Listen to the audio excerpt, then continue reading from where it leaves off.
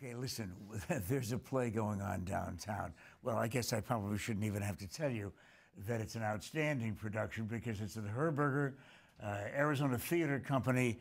And besides that, listen, if you've ever said, you know what, how come they don't get Alan Jones and James Craven together? They did, for 2 trains running. And when you're talking about a title like that, if people aren't familiar with August Wilson's playwriting. Interesting. Okay.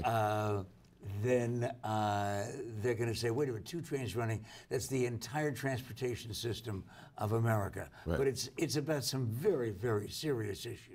That's true. It's a play. Primarily, the train reference has to do with it being a blues song, a 3-hour blues song that we're doing on stage. And the 2 trains is just the way that we transport our culture throughout the country. What is the key to the immense success that Wilson has had with these plays?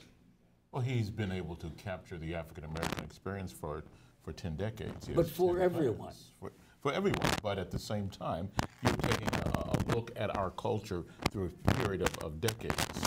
But it is for everyone because you are also learning about our culture. This is one of 10 plays, including things like Fences, that I know that everyone is familiar with, of course. But 2 trains running, in particular, outside of the blues theme that goes on. Give everybody that right now is deciding what to do with the weekend a reason to come for the story. You come to the story because the story is dynamic. It has to do with a lot of things that are going on in the culture right now, specifically in the news right now, but the play takes place in 1969. So if you want to take a look at a slice of America over the last 50 years and see that it hasn't changed very much, you'll come and see this play. And you will learn not only about what was going on in 1969 and comparing it to what's going on today, but you will also reevaluate your life in the culture today. Only as an African American person? No. Or can we all We're Americans. evaluate? First of all, we're Americans. We're not just African Americans. This story is about African Americans, but if you're an American, you will recognize this story in your own culture. And it's on stage until when? Until March 4th or 3rd? March 3rd. Okay, yeah, don't go the 4th. No. Because you'll get a lot of seat choices, but there won't be any play going on. And this is at the Herberger Theater, of course, downtown. Have you done this show before? I have, yes. And you? I've done it 5 times. Wow. Same role? No. I've done 3 different roles in this play. Tell me about Wilson and you. Well, I met August Wilson, and I'm going to say it was 1973 in Pittsburgh, and he was a he was a poet at the time, and then a fellow by the name of Claude Purdy came along and kind of picked him up and said, "Come on to Minneapolis and St. Paul, Minnesota, because Lou Bellamy is going to start a theater there, an African American theater, and we want you to be a part of it."